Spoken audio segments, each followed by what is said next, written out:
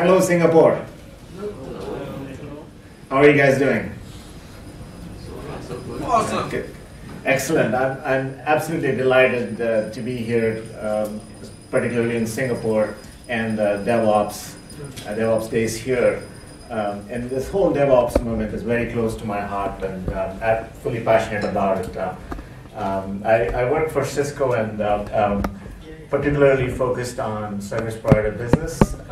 We're looking at what's happening in the service providers. One of the major shifts in the industry towards software-defined networking, and at the heart of it is, in fact, leveraging DevOps principles to transform their business and the models. So I'm going to talk a little bit about that. So before that, a little bit about my background, and I actually started my career at Cisco many years ago. I was the network guy. I helped multiple customers, predominantly in the service provider space, help them build the large-scale IP networks, and then I became a data center guy. And there, I helped a number of customers, both enterprise and service providers. In between, I left to do a SaaS startup in the Web 2.0 space, and my business was entirely based on Amazon, and we had huge growth. At the time, we didn't realize we were doing DevOps, but that's what was our mantra. Then I rejoined Cisco in the cloud business. Ever since I've been around cloud and transformations, particularly helping service provider customers, basically adopt cloud and what it means for them. So overall, I've been with service providers. I know this business very well. It is an exciting time now to be part of this industry. In fact, I didn't exactly plan my career this way. It's a random set of events which happen to be now making sense once I look back. What's happening in the service provider space is the whole network is getting virtualized. Think about these networks are appliances, speeds and feeds. They're getting virtualized, and they're running within the data. They're basically collapsing into the data center, and they're running very much like your cloud applications with the same operations like the DevOps style. So that's what is software-defined networking and cloud. My focus within Cisco has been around how do we adopt these DevOps, what should be our strategy around it, portfolio, and my work with global service providers who are initially going through this DevOps moment.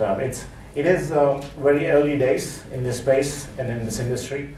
So I'm here to share some of the things which we are learning in the market.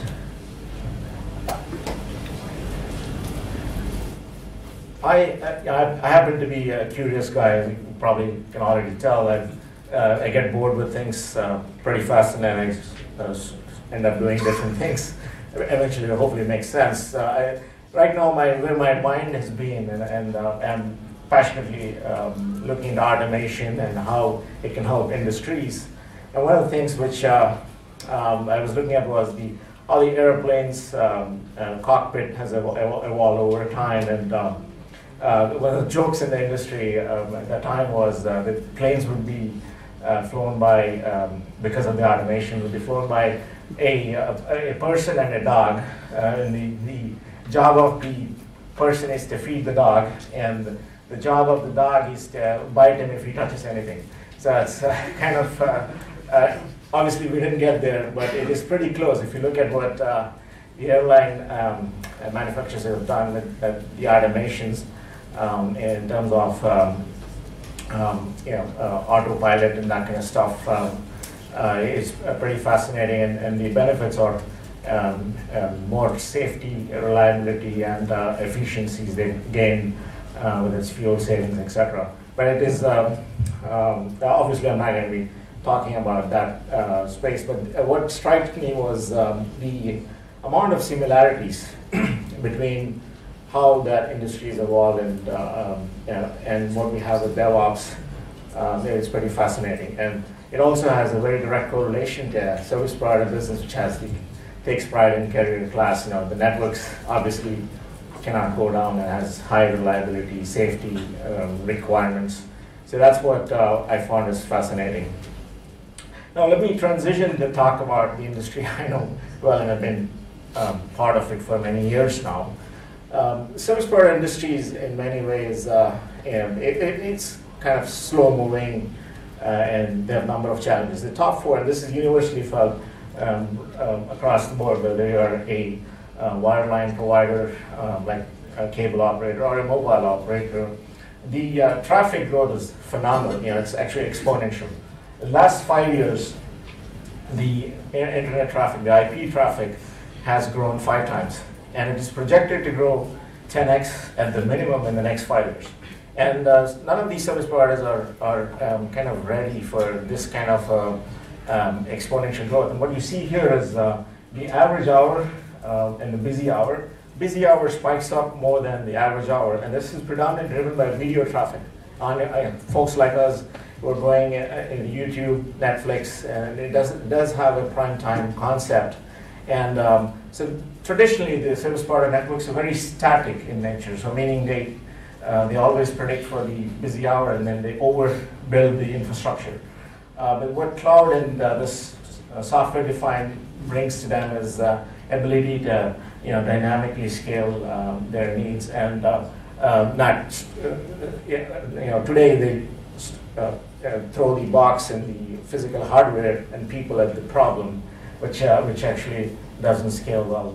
So they know they have to change. The other big threat they have is things like over the top. There are folks coming in and eating their direct revenue.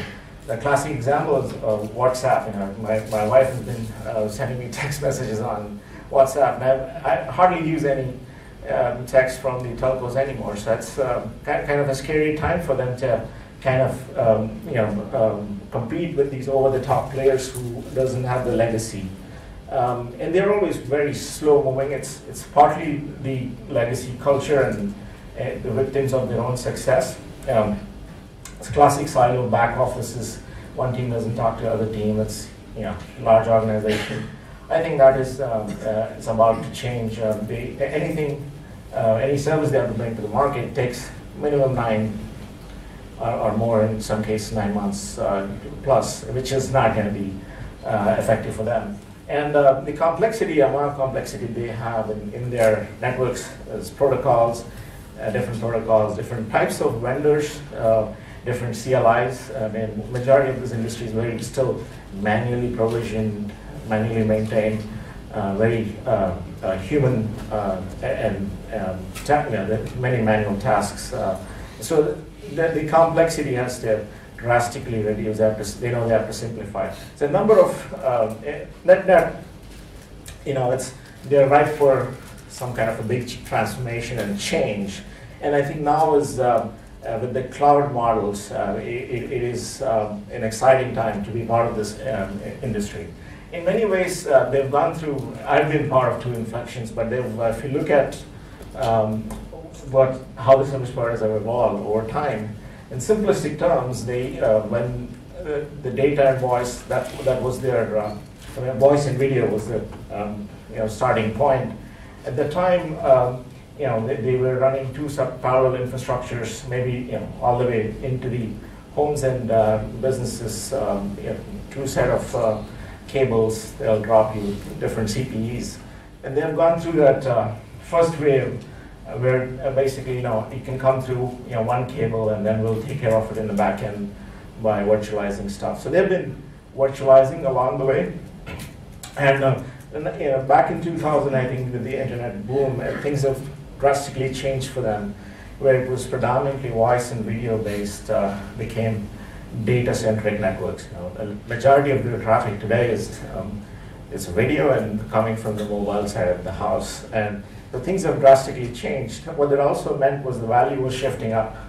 The folks like Skype, WhatsApp, and all these folks are eating into their pie. So they had to invent themselves. For them, the next biggest opportunity and the biggest inflection point is around cloud and virtualization.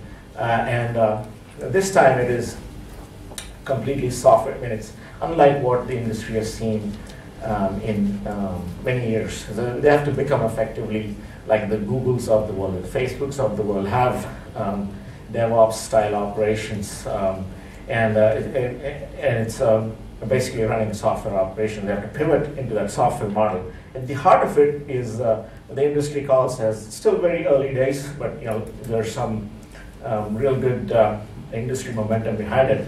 The three technologies which are driving this: network function virtualization. In simple terms, what that is a 5-guard router or firewall, which was an appliance that gets virtualized as a software image. It can run in the cloud, and by definition, it gives some efficiencies. As you can imagine, it runs like a software application. In the networking space, not everything can be virtualized, so there's still speeds and feeds. It could be core boxes. Those boxes are becoming more programmable. Today, they're more CLI driven. Somebody goes and does, it's like assembly language type of environment. So they're getting virtualized from a programmatic standpoint, and there's a lot of data, the telemetry which comes out of it. And that's the SDN momentum, where the controllers is the abstraction layer where you can write software code on top to do a lot of interesting things. And the cloud is the de facto hosting platform. It's a combination of these three allows them to virtualize networks like never before and launch services. What this also means is the methods they've been, for the last 100 years they've been using as a playbook for service provider operations is just about to change. And the answer is in DevOps. Majority of them know this, and they know the transformation can be hard, but there are some real good initial use cases, or the customers adopting it, which I'm going to talk about. The example, I think one of the classic examples in AT&T, a major service provider in the US, has recognized this and start to go through this transformation journey. What you see is actually their initiative called Domain 2.0, which is a pivot into the software SDN model, as I talked about. So if you look at on the left, it's a classic waterfall type of approach to building. Why does it take 18 months or 9 months to launch a service? So they basically, from vendors like us, we give them, hardware or software and things like that. They put together, in their labs, they do a lot of testing because the industry requires high availability, reliability, and they're known for that, and also has regulations. So that's why they go through a lot of certification testing, but it's a classic waterfall approach. And by the time they launch it, it's kind of, it worked well, and when the barriers were high for them, meaning it's not easy for anybody to enter their space. So and they milk the system for a really long time. But that's not going to be true anymore in the cloud world, where anybody like WhatsApp or Skype is able to launch and take their revenue. So the momentum, the shift which is happening is, like I said, it has very much like the enterprise application style, hosted on the cloud. Now they also need DevOps.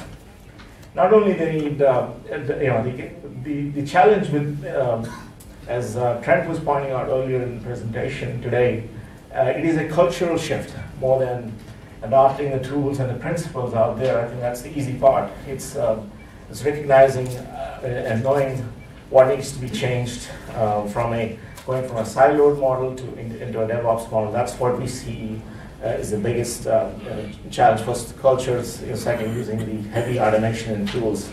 And third, the skill set. Majority of their engineers, the network guys, are not really the programmers, and the programmers don't really understand networks, so that creates a problem. So some of the folks like AT&T have recognized it, and they have a plan to do the skill pivot into the software by offering training courses and things like that. So it's a slow process. It is. I think it's going to happen next 5 to 7 years. Slowly, most of the networks will become software defined, and with that, DevOps is the front and center for them to make this transformation. Let me show you a quick use case of, and this is a real life use case. Part of my job is also to work with global service providers, at least the emerging ones. So I get to see this firsthand. And so this is a service which we've launched in Europe and along with our service provider partners and in Australia as well. It's called Business VPN Services. And what this is think about it from a catalog perspective. Service provider offer is offering a VPN type of a service, which is managed type of a service, and their end customers are small and medium businesses, or predominantly that's their target. In this case, the end customers would go into a kind of self-service portal. They'll get a couple of options. If I'm I might pick an advanced, I'd like a virtual router, firewall, and IPS, high security requirements. So I might pick that. And earlier, this was all done, they do these kind of services today. And this is all done manually. Somebody has to go on site, configure the router, and they have to, the whole networking stuff, cable it together. And so it takes a lot of cost and also the time which is required.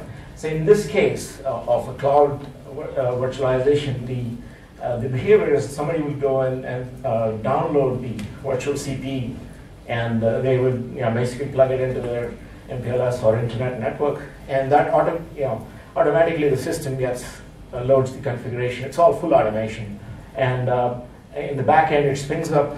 So for example, a firewall router. This is called a service chain. I don't want to bore you with telco concepts, but the entire service chain gets instantiated on the cloud dynamically, and the magic happens for the end user to use this service. And when they no longer need it, obviously you can turn it off, and the resources get reused into something else. So this is very disruptive in nature, and for them, what this means is a high degree of efficiency, and they can launch services much faster. Just shrinking down to weeks, literally weeks, and it's a big win for them from going from 9 months cycles to this type of an environment. So this is going live. Interestingly, we're seeing some good adoption in the market. But in the back end, what does it take to run this kind of operations? Traditionally, and this is where the struggle is. The reality on the ground is a lot of these providers are not ready for DevOps style operations. It is fundamentally different than what they've been used to for the last many years. You can imagine. I think it's again, a lot of it is culture. Getting the right set of folks to. It's basically software. You have to run it as a software shop. What you see here is you can't be throwing people at the problem to run this kind of environment. So whether it's, I already talked about, you want to launch a new service, or if there are many changes which happen because of dynamic software environment. They could be an updated software, or whatever the human workflow. There was an error or a fault of some sorts, the system is able to now, because of the nature of software defined, you can auto-remediate and take actions without ever using as a human being. And it very much, as you probably saw in previous presentations, it has, you have concept of tool chain, where everything is stored, including all the images, the models, the software models which are defined in a highly standardized source specification like GitHub repository, and there's a whole different set of pretty much whatever the web guys have been using, but with slight variations on the tool front. The other part is to have high predictability. Earlier, these testing cycles were very manual in nature, so that changes into the automated testing. And these environments are also they are identical in nature, so that your degree of confidence in putting in production goes high. Just to give you an example, the changes on the network today do not, I mean, you hardly make, in a quarter, couple of changes, because it is, these production networks, you don't touch production networks. It has, as you can imagine, it has a big, wider impact than changing an application, which, because if your network is down, basically everything is down. So the mindset so far, the methods today they use is very locked down, and also there's a lot of regulations and who can touch the system, how frequently they can make changes. But that's all is about to change with the kind of DevOps style operations. Again, a lot of it is mindset, but and also the necessary tooling which is required to make these a reality.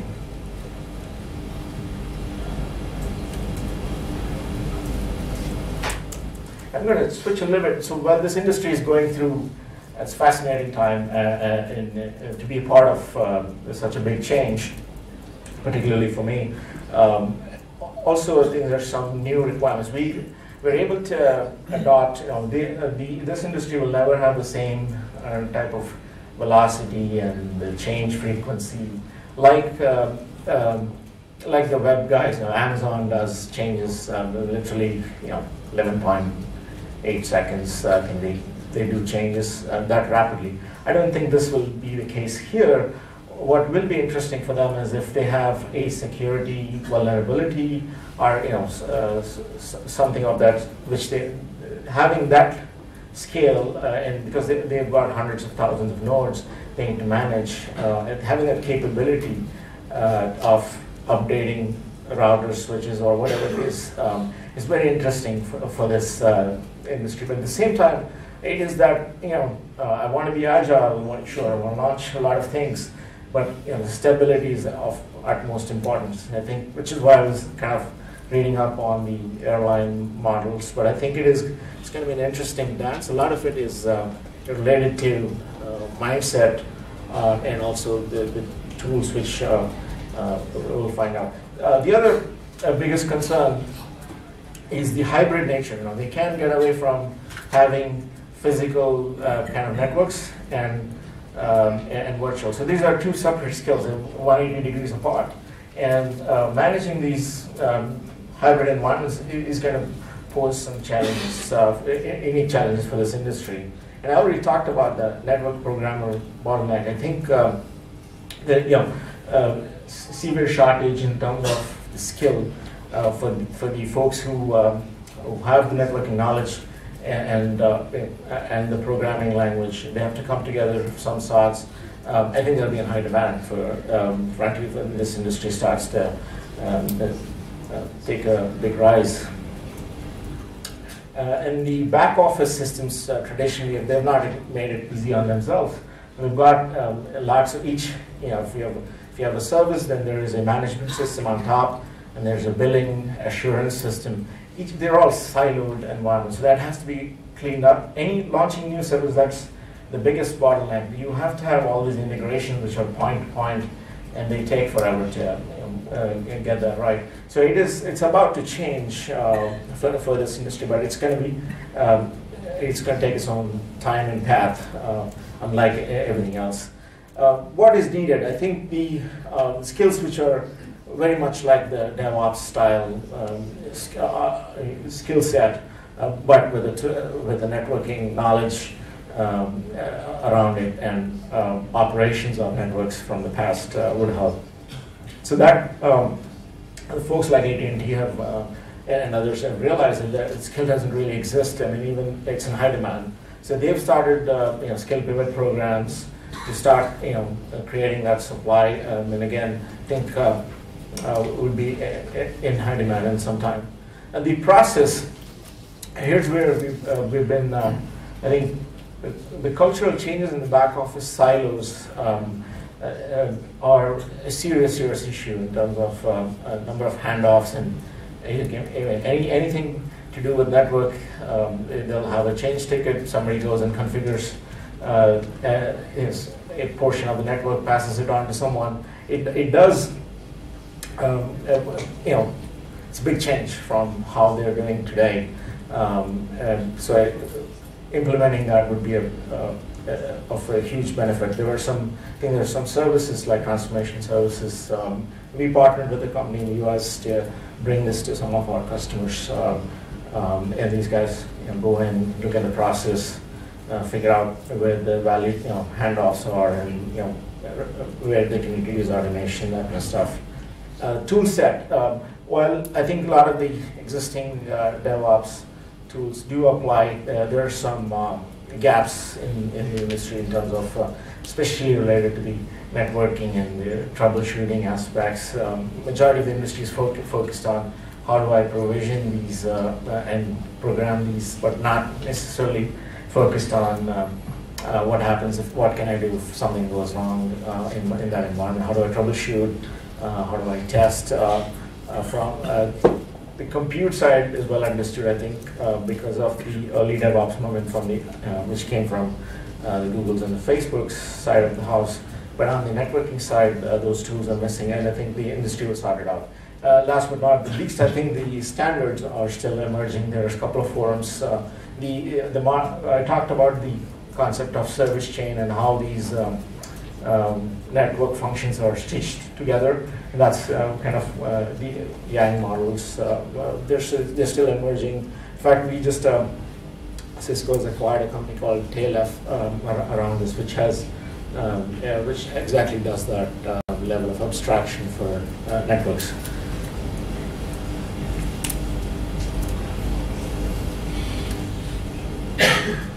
Now, in my early customers, the ones which we are engaged with, the large ones, where do we start? This is not, it's not as much as it is a technology-led discussion in, how do I do this? There's a lot of interest, proof of concepts, understanding what is the network function virtualization, what can I take to market?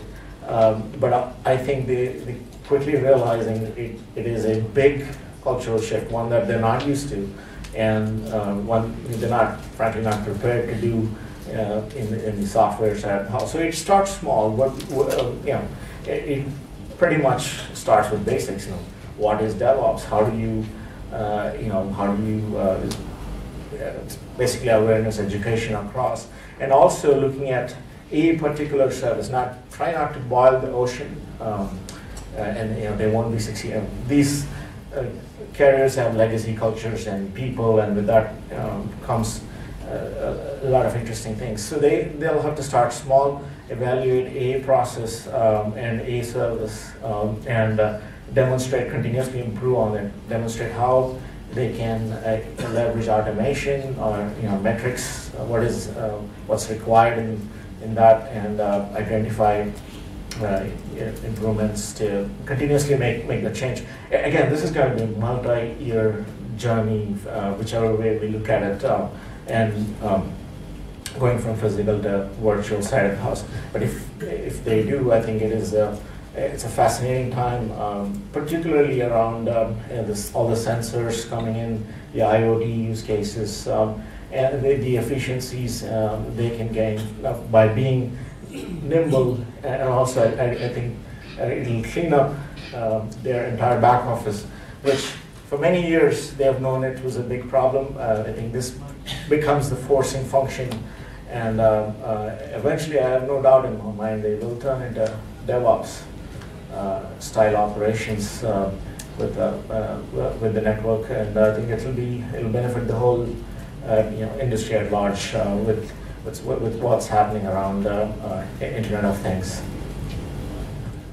Thank you very much. That was it from my end.